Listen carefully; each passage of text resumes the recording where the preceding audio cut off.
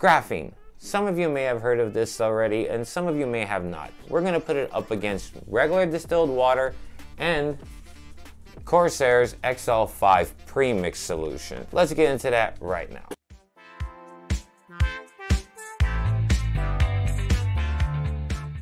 So before we get into the video, I'd just like to thank everybody out there who's been subscribing, liking, and commenting down below. Seriously, guys, I give you guys a thumbs up right back at you. If you're new to the channel, I really hope we gain a new subscriber today. Okay, so graphene. What is graphene?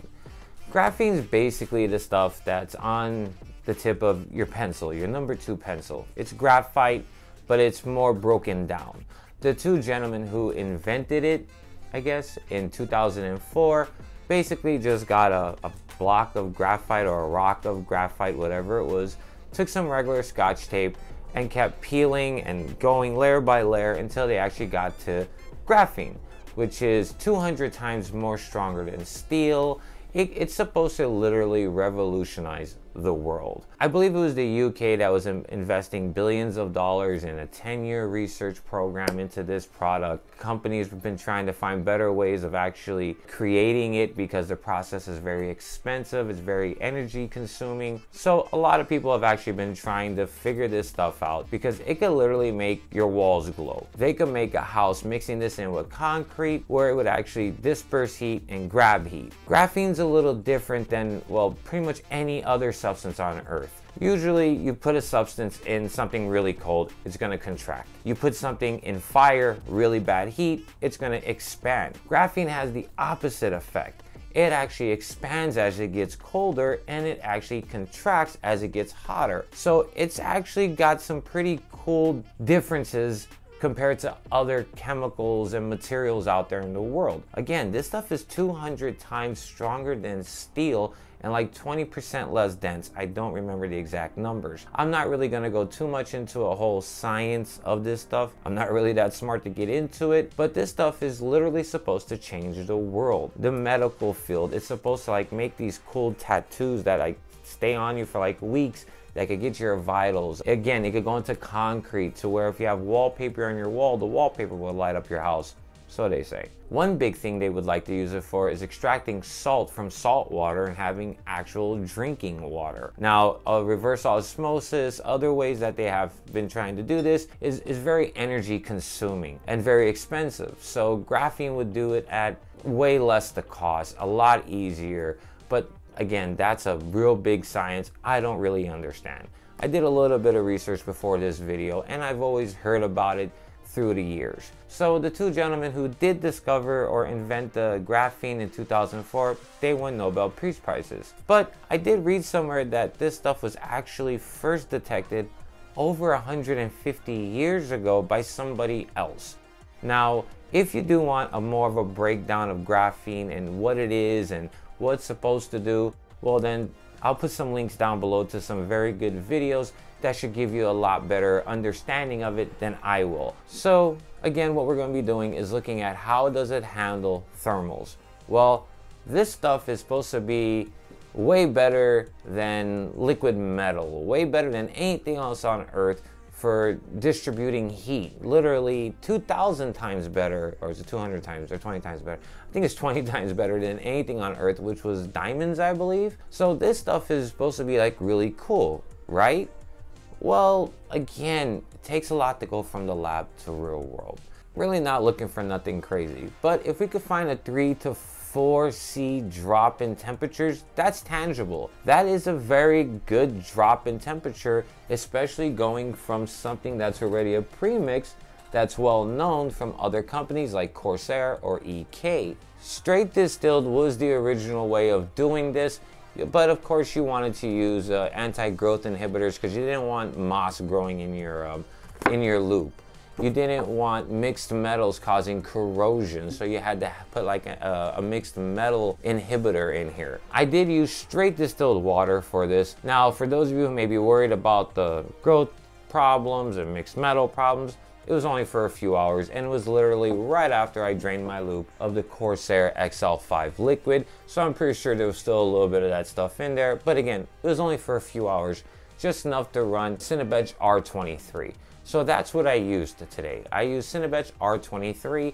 I ran the test for 1 hour for each of these. So hour for the Distilled, hour for the Corsair XL5 Premix, and for the Go Chiller Graphene solution. But before we go into that, there are timestamps down below for those of you who may be here just for certain parts of the video. If you're here for the numbers, if you're here to see how it looks in an open loop, just go down below. I'll have it nice and chaptered out for you. So before we get into the numbers, let's talk a little bit about the components we used for this test. So first off, we're rocking an ASRock X570 Steel Legend motherboard. We have an AMD Ryzen 5800X, that's an 8-core 16-thread processor. The graphics card doesn't really matter, but I just threw the RTX 2060 Super, 2 8GB sticks of Trident Z RGB 3600 Mega Transfer CL16 cast latency. For hard drive space, we're using a single M.2 WD Black Gen 4 M.2. Power supply is a 850 watt EVGA GM fully modular power supply. And for cooling, we're using the Corsair Hydro X lineup of water cooling components.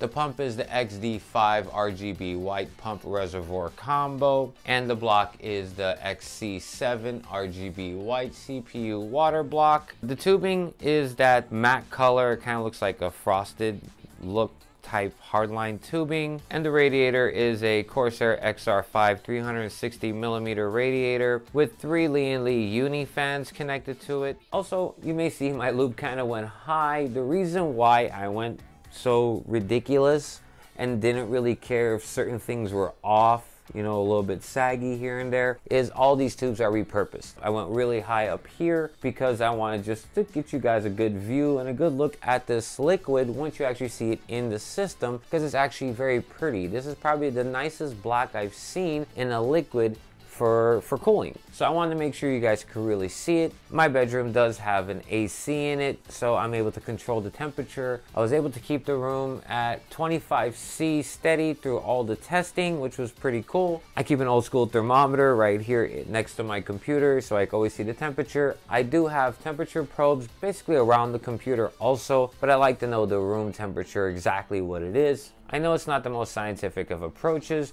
but still, kept the room at the same temperature. I used the same testing methodology across all 3 liquids. So the distilled water, PBO enabled, it held 4.4 gigahertz and it averaged 70 Celsius. Now again, these tests ran for 1 hour apiece. So for 1 hour at room temperature 25°C, the Ryzen 5800X with distilled water hit 70°C. And if you care about the score it got with the distilled water, it was a 14,934. The Corsair Premix XL5 liquid, the color doesn't matter, but it's blue. It averaged 69 degrees Celsius at 4.3 gigahertz, and the score there was 14,879. So it was only a 1C difference between distilled water and the Corsair Premix. Not too much difference. I think the only difference with the Corsair liquid and the distilled water at this point is that the Corsair has the anti-growth inhibitors and the mixed metal stuff and probably some anti-foaming agent in it. But that's within the margin of error.